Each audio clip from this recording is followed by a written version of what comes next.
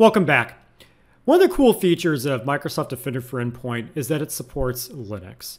And here I've deployed CentOS up in Azure as a Linux server, and I'm going to deploy Microsoft Defender for Endpoint to it. Now we're going to use a manual method as opposed to the enterprise management methods using Puppet or Ansible. And we're going to run through together how to get this deployed. So the first thing we're going to do is take a look at our cheat sheet here, our document that describes how to do this. Now, at the very beginning of this document, there's some really important text where it talks about configure the Linux software repository. And it's going to have you pick from one of the update channels, Insider's Fast, Insider's Slow, or Prod. For this demo, I'm going to choose Prod. And then scrolling down, I'm going to find the section that's relevant to my Linux distro. So on my machine here, I'm using CentOS. And we're going to run sudo yum install yum utils to install yum utils. Now, I've already done this myself, so I'm going to spare that from you. The next thing I'm going to run, though, is this command to go and pull down the repo where the Defender for Endpoint software lives. Now, when I paste that in here, it's going to leave me with some variables that I have to fill in. So we're going to start with /config/ the name of my distro, which is CentOS, / the version, which is version 8, and then / the update channel, which is going to be prod. And I'm going to hit enter. And it's going to add that repo. Next, we're going to scroll down a little bit. And the next command we're going to run is install the Microsoft GPG public key. So let's do that. And then we're going to download and make usable all metadata for the currently enabled Yum repositories. This is making me hungry. And then that's going to get installed. So we'll let that cook for a moment. And then I'm going to scroll past the instructions for the other distros, and we're going to get down to the actual application installation.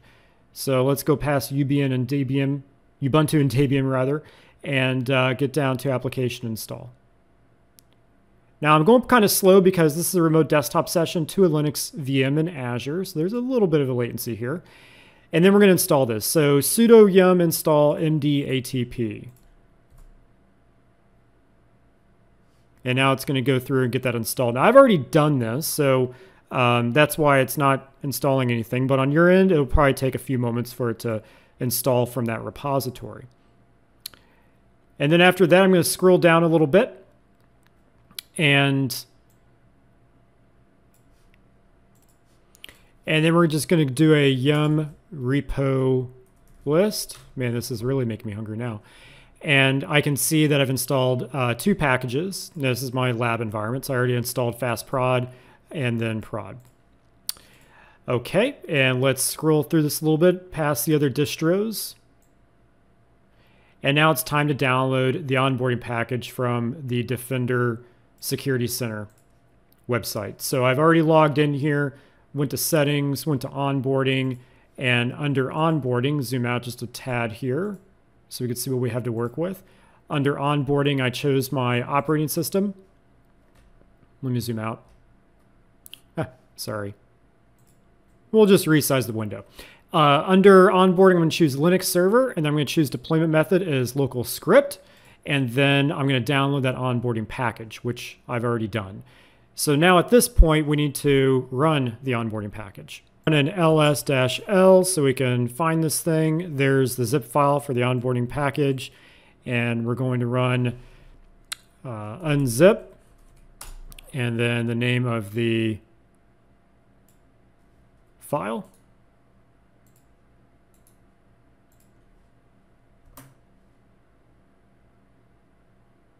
All right. And now we're going to run the Python file. So let's just copy that. And we're going to run Python 3. Paste in the file name. Oh, forgot to run it as sudo. Try that one more time.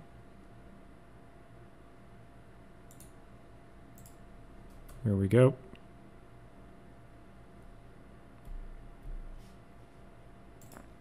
And so now it should be talking to our tenant. So let's go over to our tenant, click on the question mark, and actually, sorry, we're going to click on the people icon. Our org ID starts with 4 Echo 4 Delta. So let's run our command here, mdatp health, whack field. Whoops, let's just do mdatp health. And then org ID 4 Echo 4 Delta, that's our org. So it looks like it's talking at this point. So now it's time to run a detection test. So following the instructions here, we're going to run a command to make sure real-time protection is enabled. And it's set to true, so that's good. And we're going to scroll down just a little bit more. Whoops, too much. And we're going to copy this command, this curl command, paste it in. And that's going to generate a test alert for us using an EICAR file. And then we're going to jump over to the Defender Security Center. And let's go over to our machine list. And we'll give this a few moments to update. And now we can see that after a couple of minutes, the Linux server in Azure is now populated. Here's the host name, it's CentOS. When we click on it and open up the device page, we can see that the alert we generated from the EICAR test file shows up. So that validates that the server is communicating with the Defender for Endpoint service. And we just deployed Microsoft Defender for Endpoint to Linux. Now, it doesn't stop here. If we go back to the documentation, there's a couple of things I want to show you. The first one is under Update. Each version of Defender for Endpoint for Linux has an expiration date. It will no longer continue to protect your device at that date. So you need to make sure you update it. And to see the expiration date, it's just a matter of running this command. It's typically about a year or so out. So just make sure you understand that. And then to update it, you just run the appropriate command per your Linux distro. So for me on CentOS, I would run sudo yum update mdatp. Obviously, if you're using Puppet or Ansible, you can update this at an enterprise level. Next, under configure, there's going to be some things you're going to want to take a look at, such as configuring exclusions, which makes sense. Being able to do static proxy discovery. In case you need to go through a proxy server to get out to the internet. Under set preferences, this is where you can continue to fine-tune how the agent behaves and turning on and off things such as passive mode and being able to turn on and off things like real-time protection. Detect and block PUAs or potential unwanted applications. So you're going to want to review that and then do any kind of scheduled scans. So after you get it installed, either manually or through your enterprise management tool, make sure you understand how to get it updated and then how to configure it so that you can make it work for you. And by the way, this configuration, again, you would probably run this through Puppet or through Ansible or whatever your management tool is.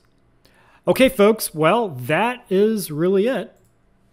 Hope you found value in this. Hopefully it helps you out in understanding how to deploy Microsoft Defender for Endpoint for Linux. If you have any questions, let me know. Give me some feedback. Are you doing this? Have you used it? What do you think? Or have you tried the enterprise deployment methods? Let me know your feedback there as well. If you're a Linux person and you're maybe a Linux admin, which I only know enough to be dangerous, I by no means am an expert on this, but if you are, I would love to hear from you. Let me know what you think about this. Okay, well, we have a lot more videos coming, so be sure to hit subscribe, stay tuned, and we'll see you in the next video. Take care.